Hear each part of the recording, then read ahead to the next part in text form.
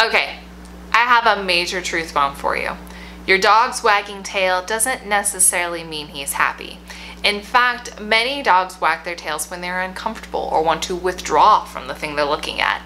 So then, what does a wagging tail mean? In this video, we're going to be breaking down the science of tail wagging. So if you're interested in nerding out, let's get started.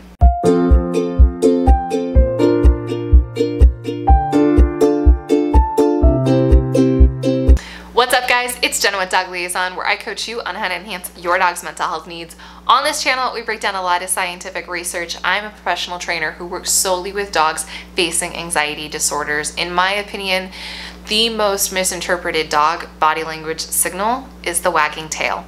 This is because so many people believe that the wagging tail means the dog is happy, and in fact, many dogs wag their tails right before they're about to aggress. That was something that we actually saw in this body language breakdown video, which you can watch a little bit later if you want.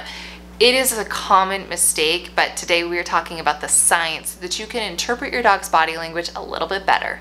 Now, what I like to say is that the wagging tail just indicates arousal. It just means the dog's brain is active and alert.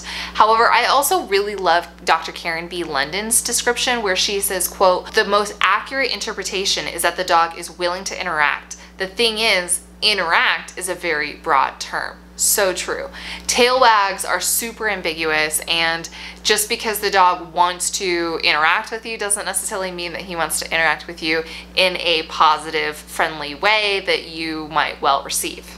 But with the power of science, researchers were actually able to break down the tail wag into two different categories to kind of sum it up for our simple brains.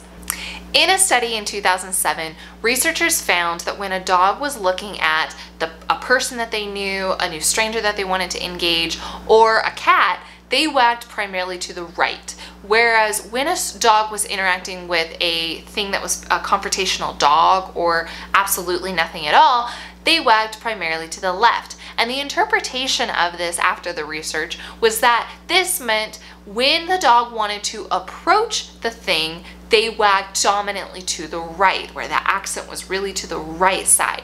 If they wanted to withdraw from the thing that they were looking at, the accent was to the left. This is hypothesized to be as a result of the right and left brain hemispheres, and this is something that is actually not that unusual. We find this a lot in a lot of animals where their right and their left side of their brains are influencing directional patterns of their bodies.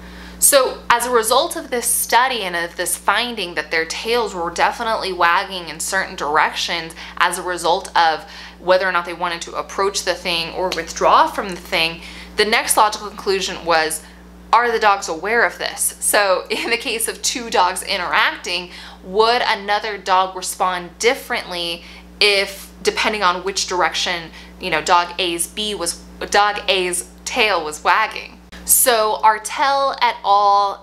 Did a follow-up study in 2010, and then again Cinciccielli, I'm butchering that name, in 2013, they also did a follow-up study. And what they found was that indeed dogs do seem to behave differently when faced with a dog that is wagging either predominantly to the right. Their behavior is changed. So there seems to be an understanding from dogs that, I'm really looking at the dog's tail to see how that other dog is feeling. Should I approach this dog? Should I fall away from this dog?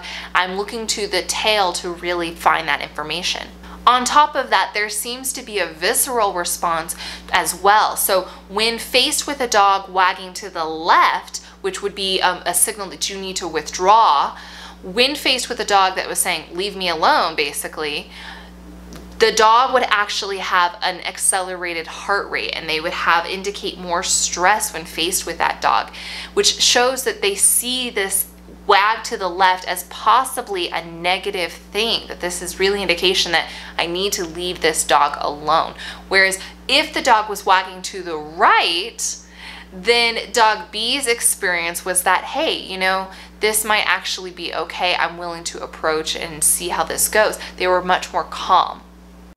Now, as far as the science is concerned, it's probably too early to say definitively that a tail wagging to the right is a positive, happy thing, and a tail wagging to the left is a negative, angry thing. It's probably too early to associate that emotion. However, we are very clear that tails are conveying not just emotion, not just telling how the dog is feeling on the inside, but also motivation and intentionality. So it is signaling to the world around him, you know, this is what I'm going to do, or this is what I would like you to do. And of course, they do this not just through their wag, but also through the speed at which they're wagging or how high they're holding their tail. And all of this information that the tail is telling us really begs the question, what about dogs that don't have tails, whether because they're short or because they're docked? In a 2007 study, researchers did find that dogs that had longer, more visible tails resulted in having other dogs more engaged. So dog B was more likely to approach dog A if they saw their long wagging tail. And if the dog's A's tail was short and docked, dog B would probably be less hesitant or more hesitant to approach.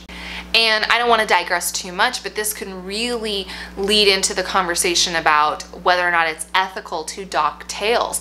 If we know that tails are relaying so much vital information, is it really in our best interest to be cutting them off? I don't know. Answer that in the comments. Let me know your thoughts on docking tails in the comments. In addition to looking at the tail for information, of course, you want to look at other contextual clues. So here are some things that you want to look for when you're looking at a wagging dog to really see, should I approach or should I stay away? First of all, look at the hips. Dogs that are wagging in a happily, excited way are usually going to move their hips. I call this hula hips, and it usually has a more fluid wag. You also want to look at the height of the tail. I think that for most dogs, for most breeds of dogs, you generally want to look at the tail, see if it's at level height. So you want to see down the spine, does the tail easily flow right off? Is it too high or too low? If it's too high or too low, that can indicate that if the dog's tail is too high, that's probably showing a little bit more confidence. Now it's up to you to interpret whether or not that confidence is in your best interest or not. But if the tail is down low, that's probably indicating the dog is more sensitive or cautious or submissive. And again, that's up to you to interpret whether or not you really want to approach a submissive dog. And the reason is because when you have a tail that is super high and confident, or a dog that is tucking their tail super low, that is where you are most likely to get those extreme emotions that we were talking about in last week's video right here, where we talk about all about socializing dogs. So if you haven't checked that video out, make sure you do that now.